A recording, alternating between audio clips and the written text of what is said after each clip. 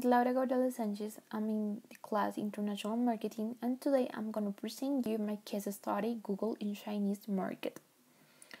Google, the world's leading search engine company, entered the Chinese market in early 2000s, creating a Chinese version of its homepage, google.com, located in China but which could handle search requests from US. Technology was not a reason for censorship for the Chinese government. The few years of Google in China made it easy for it to operate without the need for any license to operate its business. But in 2002, Chinese users closed the search engine. Then, a search engine, Baidu, was in the crosshairs of Google for being a possible competitor for them. In 2006, it agreed to censor its content using filters known as the Great Firewall of China. To compete with Baidu, it launched a Chinese page, google.cn, when Chinese users searched for censored content of google.cn. They received a notice that some results had been removed. Google began to receive criticism from defenders of human rights for censoring information of content such as democracy, protest, the government, or religious cults. Google's slogan and mission: Google's mission to organize the world's information and make it universally accessible and useful, were constantly debated and harshly criticized. Google admitted that launching Google.cn was quite problematic regarding its mission. But it was not until 2010 that Google's troubles in China really began. On March 22, in 2010, the New York Times reported that Google would never catch up with its Chinese competitor Baidu, which initially catered to consume bio-friendly uses access to pirate media, rapidly increased its user base.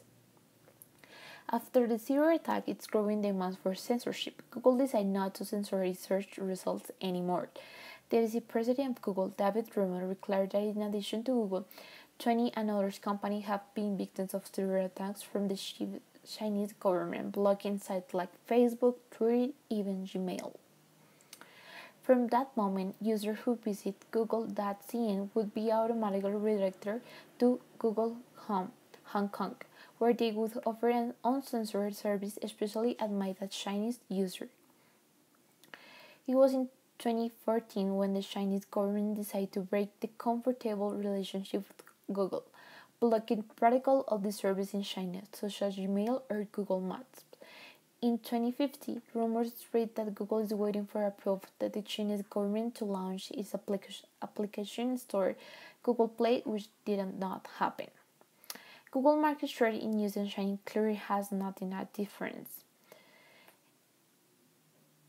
In 2017, even when more companies in the Chinese market, the government did not stop attacking private networks whose words were much more comprehensive to avoid censorship. VPN software implemented to bypass censorship. At the end of 2017, Google shared an important announcement that the creation of new artificial intelligence research center in Beijing, while it worked quickly to adapt the parameters required by the government. According to The Intercept, Google search engine chief Ben Gong says, China is possibly the most interesting market in the world. Google isn't just trying to make money doing business in China. He said, we need to understand what's happening there to inspire us. China will teach us. We don't know. The increase of new forms of technology for information and social interaction has become a fundamental tool for the human being. From information channels where different expressions of political, social, cultural, and religious opinions are present, to only basic interaction network, it shows the important role they played in each country and user. According to BBC, the political importance of the internet was demonstrated during the protests against the result of 2009 election in Iran, where protesters circumvented heavily censored print media by leading and broadcasting protests through social network sites such as Facebook and Twitter.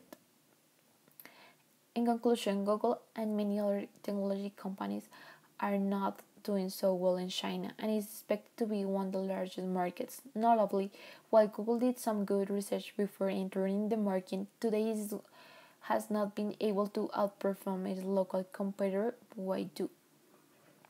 Not only the Chinese government rules and regulations related to censorship in China were barriers to the growth was expected, but the different marketing strategies that Bait used, getting to know its local consumers more than transforming its local knowledge into advantage that they left behind their worldwide competitors.